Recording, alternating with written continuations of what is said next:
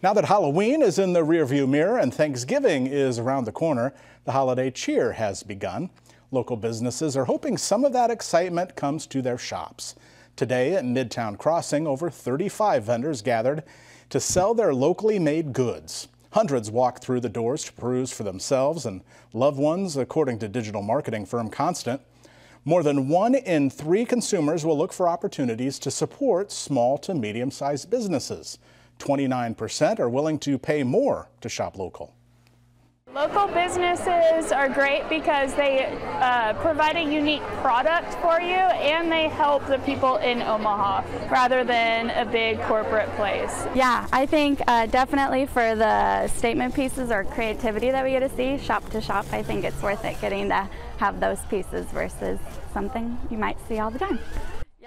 Most of the vendors rely on pop-up events like this for business. If you missed it today, another holiday market with local vendors is happening November 20th at Omaha's Palazzo.